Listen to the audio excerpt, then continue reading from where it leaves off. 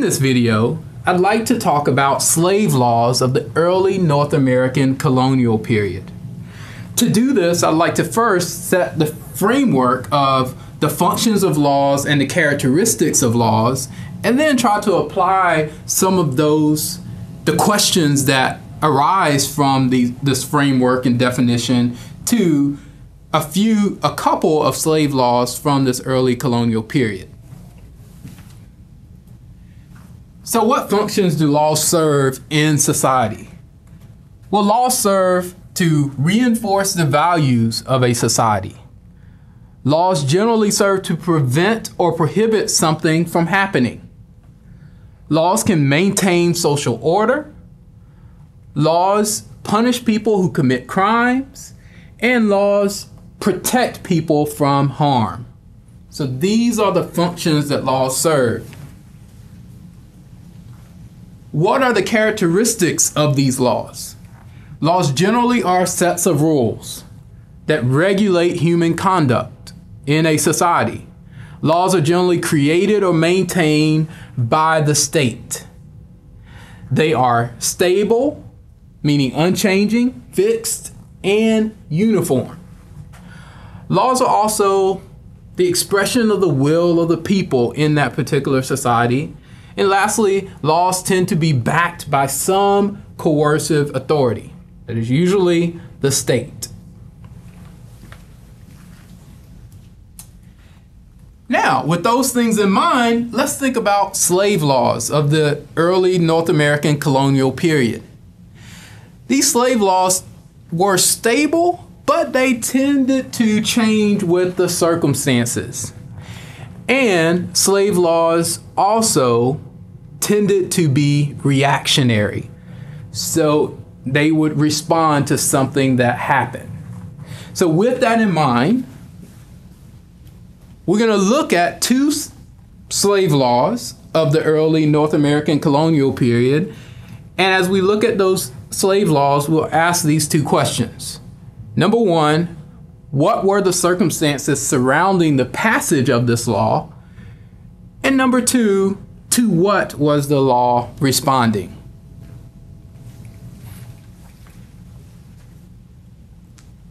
(1661) in Virginia, the colonial legislature passed this law.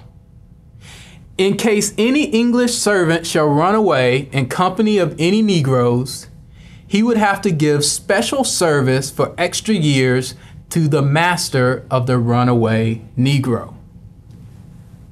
All right, so take a few moments to look at this. And now let's return to our two questions. So what were the circumstances surrounding the passage of this law? Well, obviously we have an Englishman, white, running away with a Negro. To what was the law responding? So the English are running away, English servants, usually an indentured servant, running away with a group of Negroes, black servants. The English servant would have to give extra years to the master of the runaway Negro. So to what was this law responding? Well, the whites and blacks in the colonial Virginia in 1661 and before were running away together. This is an example of cooperation between whites and blacks in the colonial era of North America.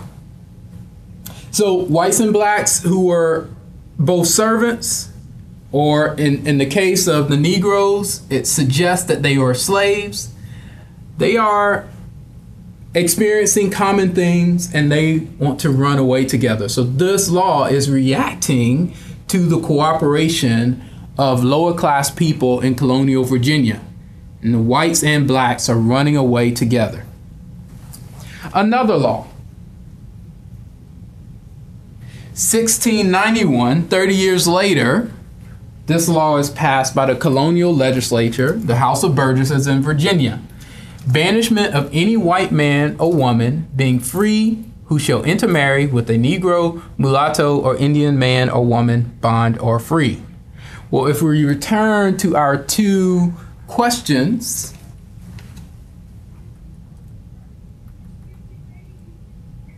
what were the circumstances surrounding the passage of this law, and to what was this law responding?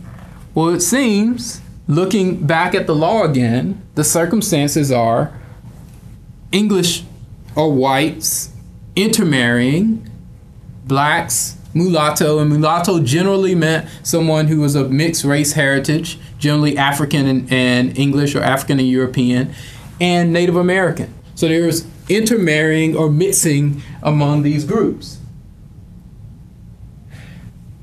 What are we doing to these white men or women who are free, who intermarry with the Negro, mulatto, or Indian? Well, we're banishing them.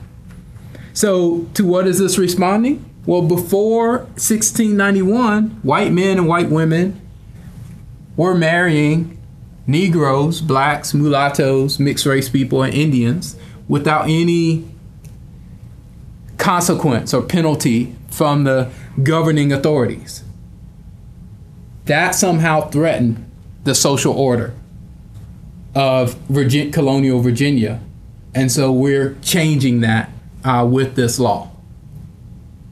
So as you look at the rest of the colonial laws during this early period in American history, think about what the circumstances are surrounding the law and to what are these laws responding. Thank you.